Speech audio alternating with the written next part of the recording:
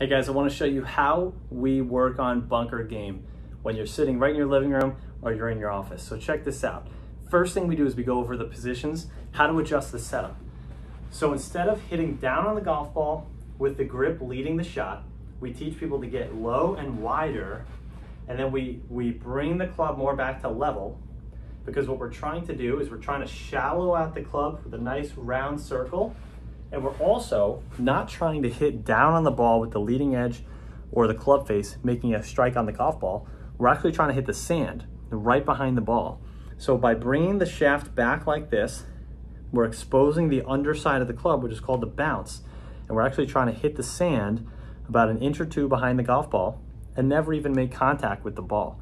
We're trying to slide right underneath it, so we keep that club face nice and open like this, and we hit the sand with the bounce, give it a nice hard swing. So what we do is we have people go grab a tissue or a piece of toilet paper or paper towel.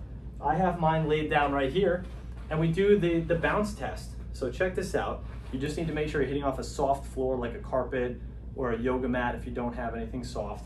And what you're gonna do is you're gonna apply that setup. So we're gonna get nice and low, we're gonna get nice and wide. The handle is in line with the club head.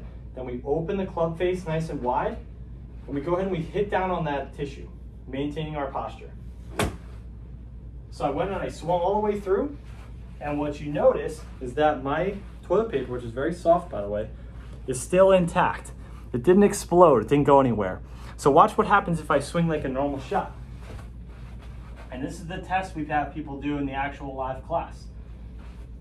So if I go here, take a normal stance, and I swing down on it with the leading edge. So that's a normally good shot, but what you'll notice is my tissue is completely annihilated. I destroyed the whole thing. There's holes all over the place. I mean, it's not even recognizable compared to where it was before. So by doing this test, you get to see how steep you are and if you can use the bounce properly to make a great bunker shot.